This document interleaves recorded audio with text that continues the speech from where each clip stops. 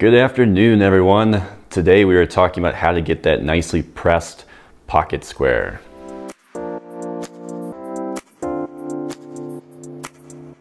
So this look, forgive me for the moment that there is no necktie or bow tie because a tuxedo like this definitely deserves one.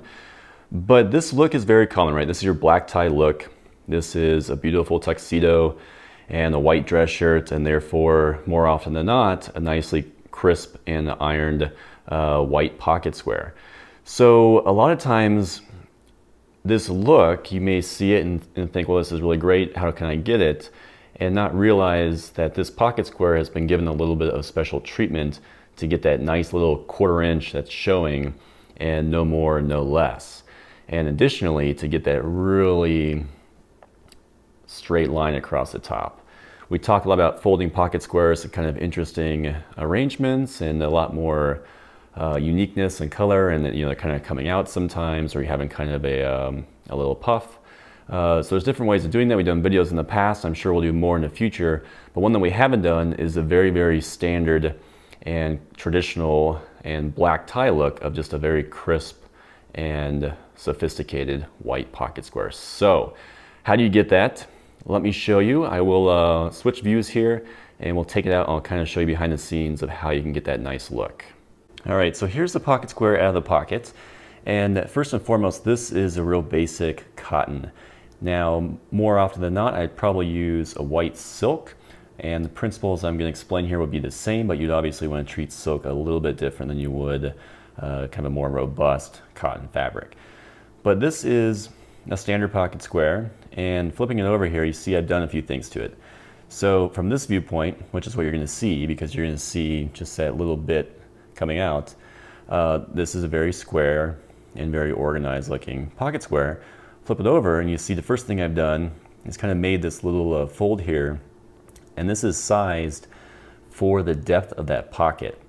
So when this goes down, through a little bit of trial and error, I found that this is the right fold, that when I'm kind of moving around and wearing the coat, it's not going to fall down because it's the right size. That can be kind of a common problem. If your pocket square isn't filling up the entire pocket, it has a tendency to kind of bounce down as you take steps and go about your day. So that's why this fold is where it is, and it could be different for you. I just kind of encourage you to play around with it and find out what that distance is for your particular chest pocket geometry.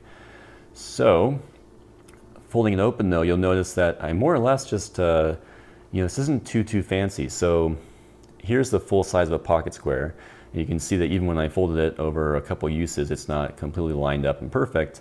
It's gotten a little stretched corner to corner. I've worn this quite a bit, and so it's no longer a perfect square. It's, it's been through some use, which is perfectly okay.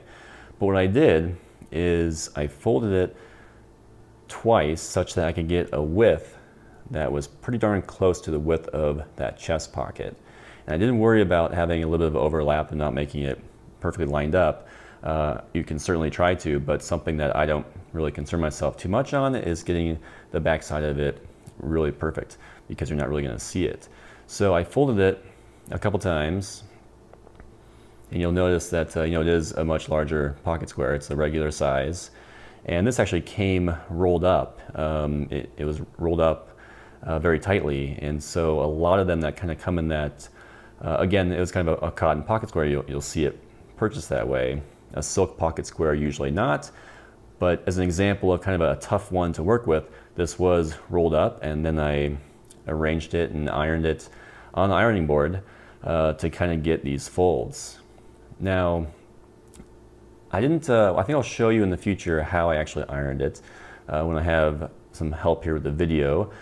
But for purposes of this video today, bear with me and realize that when I did iron it, it is cotton, so it can take some heat, but at the same time you want to be a little bit careful because you don't want to kind of brown the edges, and that's probably going to ruin your pocket square. So I folded it twice and then folded it once more to get that right geometry, that right fit, and then would iron this to kind of keep this from falling back. And so that is how the finished product is going to come out, where it is a very crisp and very square pocket square right here. This is not something that is usually going to be natural. You're going to have to kind of work at it to shape it and make it look right for your instance and your occasion and your tuxedo or suit jacket, whatever it may be. But it's very, very easy to do.